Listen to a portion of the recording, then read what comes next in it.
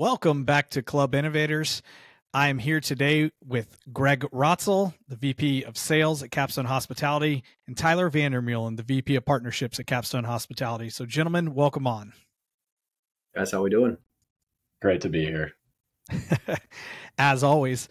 So today we're going to talk about the importance of having a CRM system in membership sales and really just in general, around the club as you're working. So Greg, can you kick us off just with a couple of points of how important it is to have a CRM system and why that's even necessary? Yeah, absolutely. Since we have started with a CRM system, I think when we put it into place, it was about 4 years back. Before that, we were really just utilizing Excel spreadsheets, organizing through either email or Excel, which is fine, right? But there's so much to be said about a CRM system in general. It keeps you organized. It keeps everything in one place. You can see all your activity. It's great for salespeople, but it's also really, really good for managers. It's also really great for tracking data and tracking sales, and it helps the marketing department. It helps clients. It helps everyone, right? And there's so much that you can dive into. So that's just kind of like a super brief overview, and I'm sure we'll get into more detail. And I know Tyler kind of has a really good idea of how that's broken out. But it is a kind of intensive model for sales success, really, and it encapsulates all those different things that I just mentioned. Yeah, I know, Tyler, you had an interesting approach that you said to, or maybe an interesting term you used for it before we hopped on. Can you go ahead and cover that one? Yeah. So when I'm talking with prospective clients regarding our services and how we can assist private clubs in maximizing their membership sales, I talk to them about what type of CRM system do you have. Clubs often have, a point of sale system like a Jonas or a North Star or a Club Essentials. But what they commonly don't have, or at least not specific to membership sales, is a CRM system to keep their salesperson organized and efficient. So when I talk to them about us having a fully customized CRM system in HubSpot that we've worked with over the last handful of years to fully get fine-tuned for what we do as membership sales directors, I always describe it as a three-pronged tool. The first prong would be for the salesperson directly. As Greg briefly mentioned, it keeps them organized, it tracks all activity, it tracks data like lead sources. So that's a key thing in itself. It can set reminders, it can do email tracking. There's a lot of really cool features and components that obviously we'll talk at length about today. The second prong would be what that does for us as a sales management company that works remotely all across the country. We've got sales reps all over North America. We need to keep our finger on the pulse and understand what's working, what they're doing. So that second prong would be from a sales management standpoint. Us as Capstone, we can very clearly see forecast and trends, especially with COVID, now kind of the post-COVID world, see those trends in real time and be a little bit more proactive in our approach. The third prong would be for the client benefit from a club management or ownership perspective. They're getting these really slicked up reports that allow them to really see activity, tours scheduled, tours executed, close percentages, time in the pipeline, lead sources. So again, when you want to talk about really dialing in what's working well at your club, that is such a useful tool that if you're just working off of Excel or, hey, our person's really organized, they've got a calendar, they've got, their phone with reminders, like all these other things that those are good steps, but it's not maximizing and optimizing all of your opportunities when you have a CRM system that's fully built out specific to what your membership sales director does. Yeah, those are great points and two great overviews of a CRM system and why they're important. And really, before we started, I took the time and I kind of broke out some bullets with my experience with it. And I'm going to kind of ask you guys about a handful of those bullets now. And the first one is organizing contacts. I know a big piece of it, we just talked about, both of you said organization several times. How important is it to organize your contacts and structure that correctly? Yeah, that may be the most important thing when it comes to a CRM system and when it comes to the day-to-day for a salesperson, right? When you are a membership sales director at a club, you get pulled in all different directions. When it is prime season, if you're, say you're in the Northeast and it's May, June timeframe, you're going to be handling tours nonstop. You're going to be going to member events. There is so much that is going on a daily basis that you will get pulled into. Organizing your contacts, organizing your prospects, and being able to go back to previous conversations that you have had with everyone is it's so important when it comes to your sales process, so that you're not missing anything, so that you're able to push the process forward with everyone. So within a CRM, you're able to track all of your calls. You're able to track all of your emails. You can connect your work email, your membership email, to the CRM system. So it's just filing into each individual contact page, and you're seeing all of that information there right in front of you. You're able to track all of your tours. You're able to create tasks, which organizationally is probably the most important thing, where it's basically creating a to-do list through that CRM, and you're getting notifications exactly when you want those notifications. Yeah, Greg, quick follow-up question here.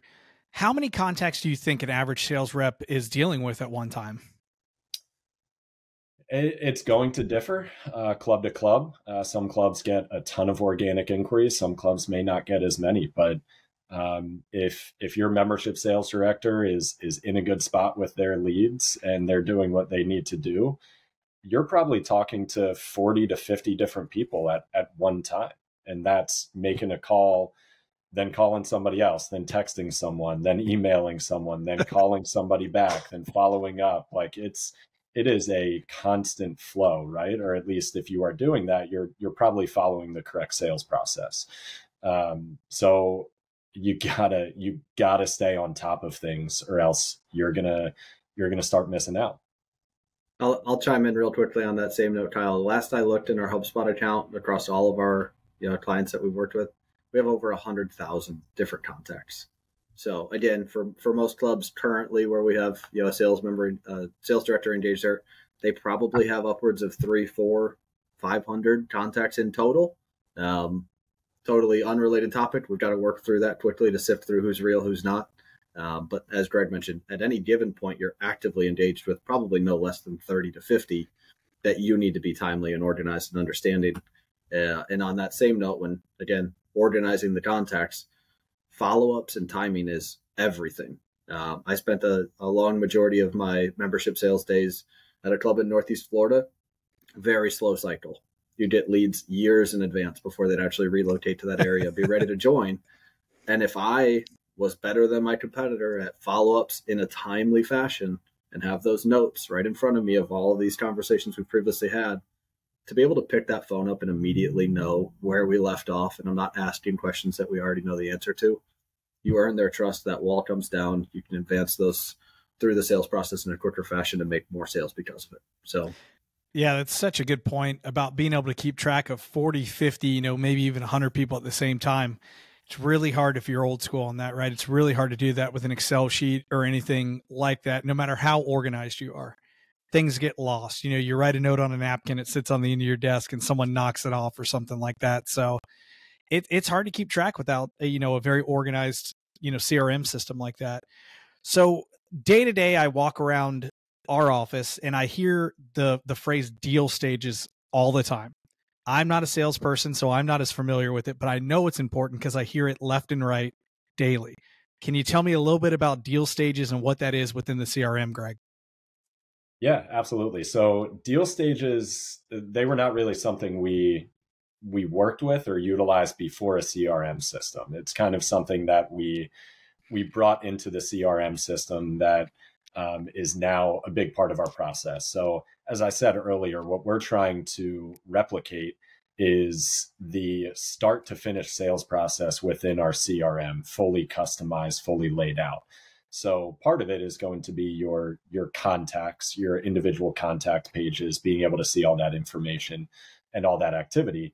But the next step is deal stages. So we basically have these deal stages broken out from start to finish. So essentially from the time of scheduling a tour to either closing a sale or potentially losing a sale or having somebody say no. And we have questions, we have boxes that need to be filled. It's making sure basically making sure that our salespeople are keeping track of their process and going about it 100% the right way. So we have different stages, such as appointment scheduled. What do you need to prepare for that appointment, for that tour when people are coming out? We have a stage that is proposal presented, and there's a lot of questions within that proposal presented that keeps track of the specific deal and the specific offer that has been presented to this prospect. Because otherwise, you're moving people through the deal stages. If you're not answering those questions, again, you're losing track of things pretty easily. Yeah, I bet. So again, it's replicating the sales process and making sure that each salesperson is asking the right questions and getting the correct information. Yep, and I'll piggyback off of Greg here. One of the, again, kind of most insightful things we can capture from a data standpoint is, in my opinion, why didn't they join?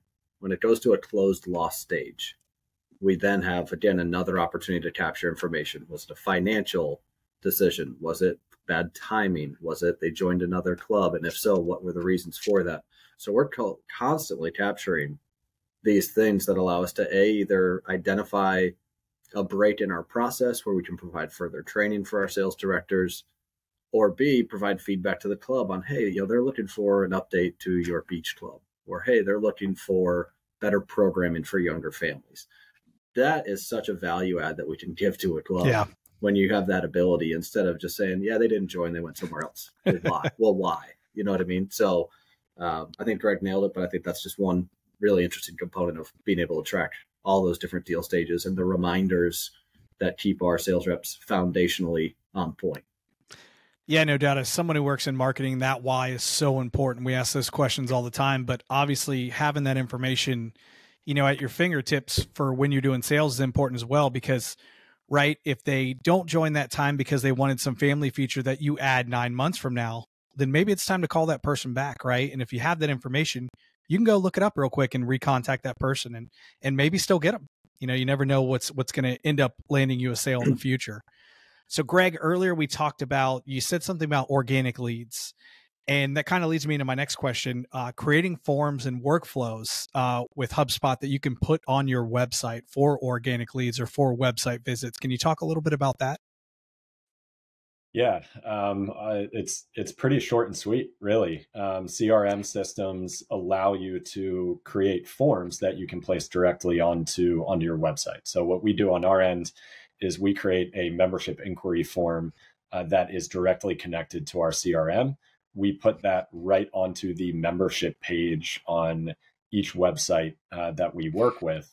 And on the back end, through the CRM system, we create a workflow that basically acts as a notification to that salesperson that this new prospect, this new contact has come in, and it labels specific contact properties based on where that person is coming from, based on the information that they're filling out on the form. So it's so nice having all those little details connected directly to that form and directly to that workflow. Something else that we can also do through the CRM is what we call a meeting tool, or essentially a calendar, right? So each account within the CRM, they have their own calendar. They can customize it. They can set it up however they want in terms of hours and when they are available. And we can create a button that people click on that go to the website and can see, hey, I want to schedule a tour on this date with the membership sales director. I'm going to click on that. I'm going to put my information in. So it's automating things as much as possible while still having a really nice touch. Yeah, that makes perfect sense. And like you said, the ability just to drop that right on a website, right? It gives you a code. You can drop it on the back end of a website and you can kind of go from there. So it's not like it's an hours and hours and hours to set it up. You can really set up forms, clone them, and put that code up pretty quickly. So we've talked about all these different pieces, but when we put it together, we're looking for reporting and statistics. What are we looking to get reports on? What statistics are important, and how do you easily get those within a CRM system? Yeah, I'll jump at that one real quickly. So I think, again, from 30,000 foot view, some of the key statistics you want to look at are, how many leads are you getting a month? How many are converting to tours, and how many tours are executing? And then how many of those tours that executed are joining? Yeah. Pretty simple, right? I mean, sales is a numbers game. If we get more people out to the club that are going through a proper sales process, being treated to, what the facilities offer for them and their family and their lifestyle, and we've got a highly trained sales rep that we can, again, identify kind of, breaks in the chain, so to speak, on, hey, we need to continue to work on your closing or asking for the money or overcoming objections. If we see that they are scheduling a ton of tours, but then you're getting a low percentage of them to show up, it identifies areas for further improvement that otherwise, without a CRM tool, you're just trusting your gut, not data. So it allows for a very objective view of these key data points that can, again, better improve your sales process, better improve your sales metrics overall. Yeah, and I know a piece of it. Oh, sorry, Greg, go ahead. No, I was just going to say metrics right there. What Tyler touched on right at the end, that's huge, right? We have kind of your historical ratios that we see at every single club. So you've got your lead to tour to close ratios that we are constantly looking at. We're constantly looking at that with our salespeople, and if they're right in line, then that's fantastic. But that's not always the case, right? So if somebody has a ton of leads coming in, but not a lot of tours being scheduled, which naturally is not going to translate to a ton of sales, then we need to work on the sales process with them a little bit. We need to get them to push tours a little bit more, to get people out to the club, to get that experience. So that's more speaking from the management side of things that I've been doing for a while, right? You can look into that instantly through the CRM, and you can see where, hey, some of these metrics, some of this data and some of these ratios are slightly off. Let's work on this process. Let's make sure you're doing things the correct way. And that can make a huge difference right off the bat.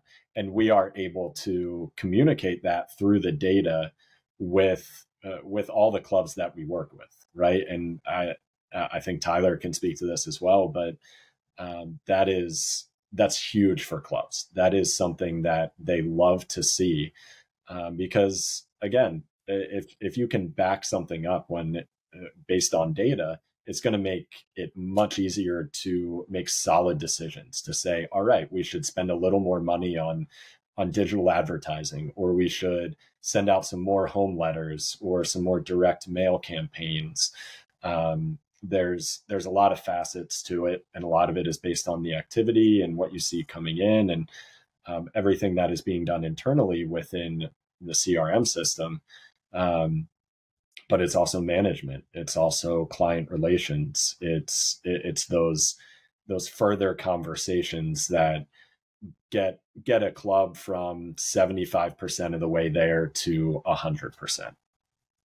Yeah, and I think you hit the nail on the head marketing wise, and we've talked about this.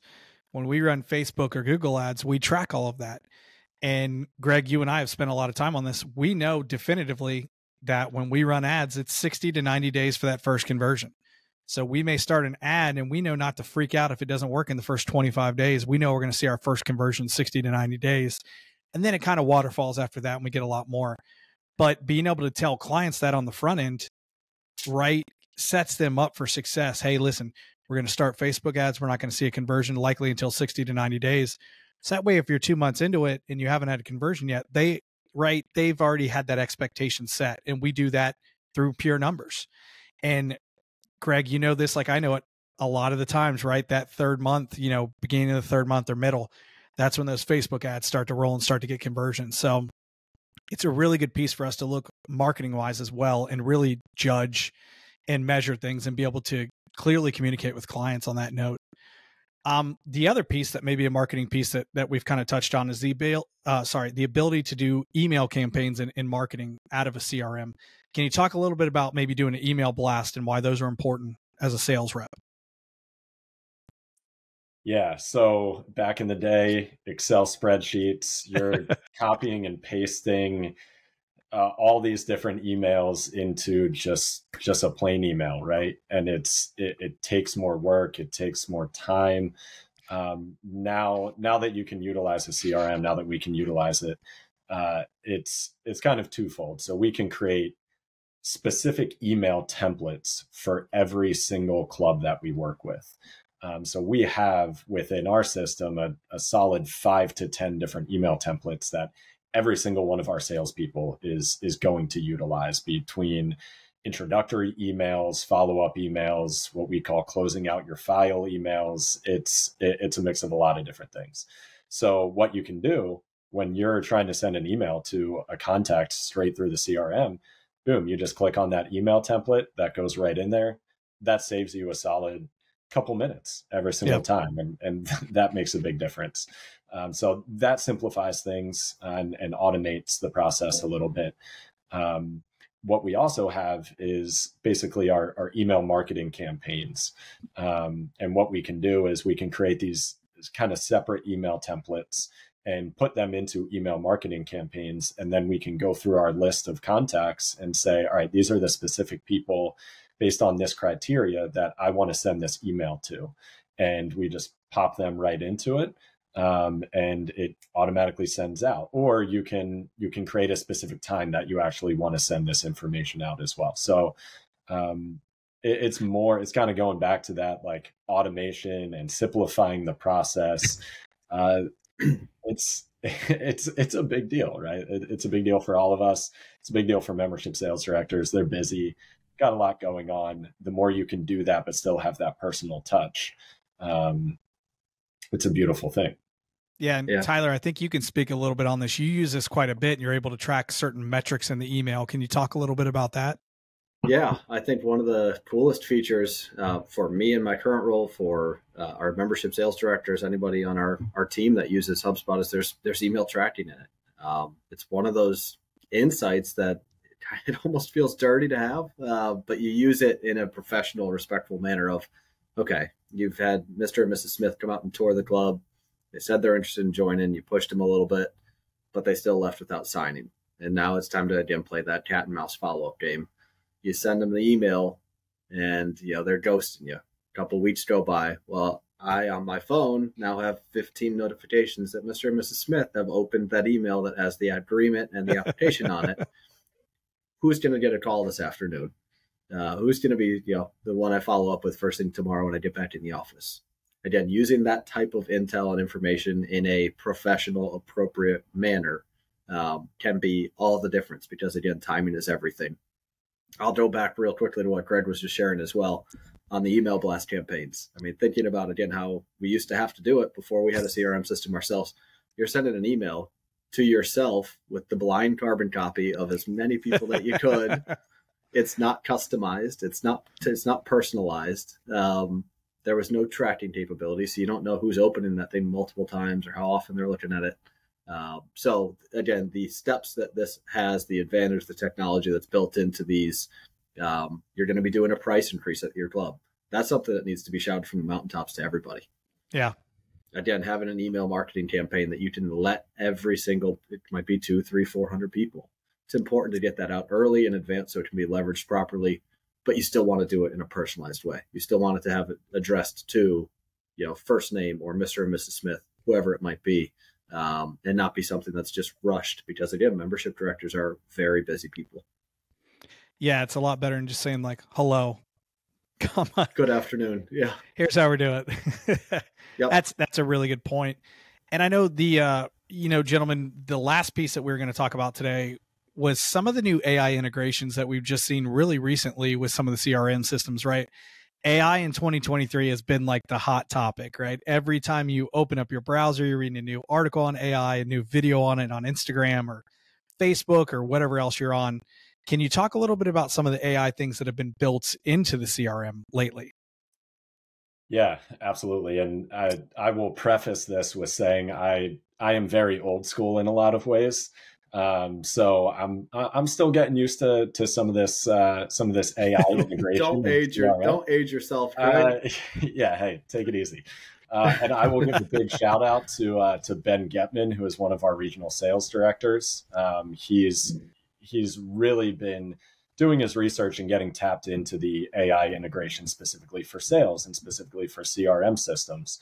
And something it's pretty new, to be quite honest, with the CRM system that we utilize, but it's really cool to see. And we've tapped into it over the last couple of weeks, and just a couple quick things that you can utilize it for is specifically what I've seen is with recording calls. So through CRM systems, every single one of our salespeople can record their calls through the system. They can go back, they can listen through, they can kind of go through their own type of training and ongoing coaching themselves and say, I wish I said this during this conversation instead of this. So they can do that on their own. Now, where the AI comes into it is you can then see, like, it will tell you how many questions were asked by each person that was talking, by each line.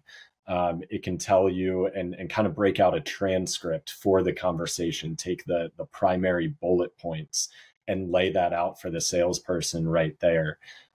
Some really, really cool stuff that is just the tip of the iceberg, I think, in terms of what these systems are going to be able to do, and also the tip of the iceberg for what we are looking at and how we can utilize it. But it's just that, I think more of that kind of moves into primarily the management of salespeople, as well as just salespeople taking the reins on their process and utilizing that to just help themselves to get better. And there's just, specifically on those calls, there's just some really cool stuff that we can do. So probably more on that, maybe a few months from now. Maybe that's another podcast, but yeah, it's really cool.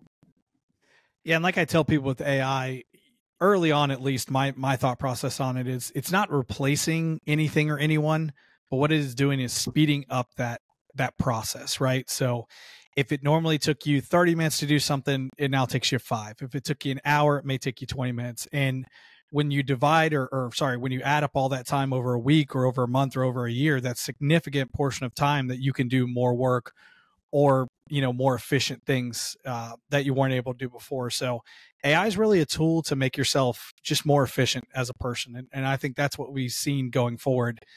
I say that, and then one day AI will just replace me, and then I will have been completely wrong. But for now, I think it's a great tool and a process that people can use effectively.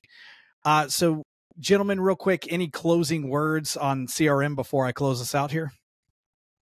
Yeah, I'll say we have recently come out with a new product line called Capstone Drive. It is the exact system that we've talked at detail about today. It is a sophisticated CRM system, very, very intentionally built for membership sales directors, their responsibilities, their duties, what they're going to be doing day in and day out. That is something that we are now offering separately. So that is something that we'd love to talk further about. If anybody out there is listening and has some interest in learning more about what a CRM system can do for you and your club and your sales process, and it comes along with training as well, not only on how to utilize that CRM system, but how to make sure all your foundational steps in your process are rock solid and you're optimizing your sales. So again, Capstone Drive, something very new and exciting for us. Reach out to me at Tyler at capstone-hospitality.com. And we'll talk more about it soon. Yeah, and if you care more about reading about it, before you reach out to Tyler, you can go to www.capstone-hospitality.com/drive-info. A lot of dashes in what we do. So again, that was capstone-hospitality.com/drive-info. If you have any questions, you can also reach that from our main page if you look under services as well. So you can kind of see all of our services, which includes Drive, and all of our other services here at Capstone Hospitality. So gentlemen, thank you for joining me today and talking about CRM. I really appreciate your time, and I hope you guys have a great Thursday. Thank you, Kyle. Thanks, Kyle. It's been a pleasure.